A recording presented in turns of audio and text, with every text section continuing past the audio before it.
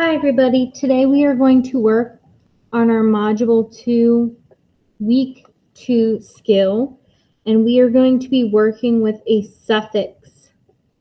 Remember that a suffix is a part of a word that is put on the end to change the meaning. So we are going to talk about two suffixes. We're going to talk about the suffix ness and the suffix ment. The suffix ness means kind of like a quality and a state. For example, if I have the base word shy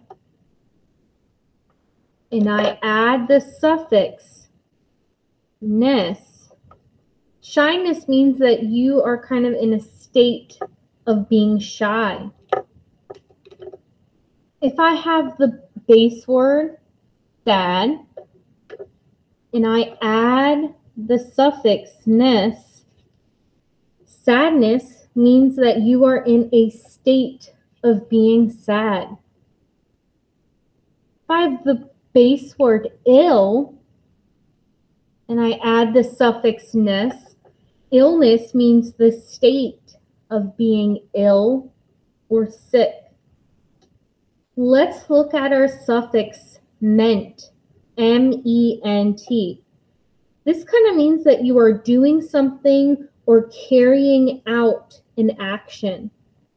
So for example, to amaze kind of means like you are shocked about something. If I add the suffix ment, amazement, you have a feeling of amazement, you are shocked by something.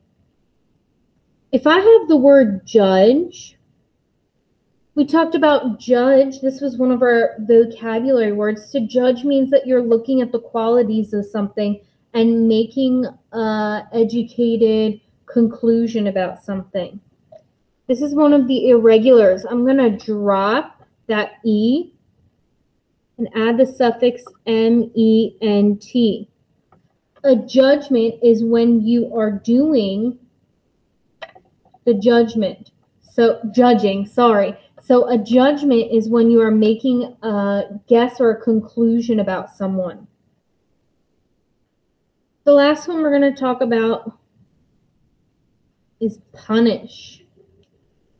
If I have punish and I add the suffix M-E-N-T, punish means that you got in trouble and you have to have a consequence.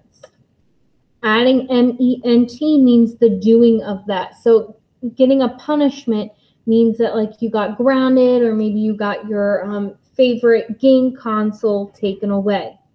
So we can add these suffixes at the end to make a word.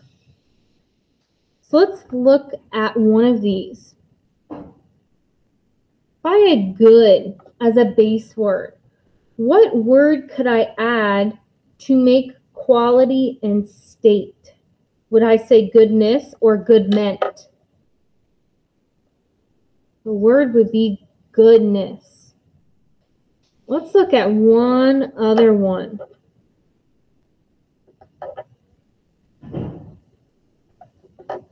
I have argue, and I am trying to make a word that means doing this.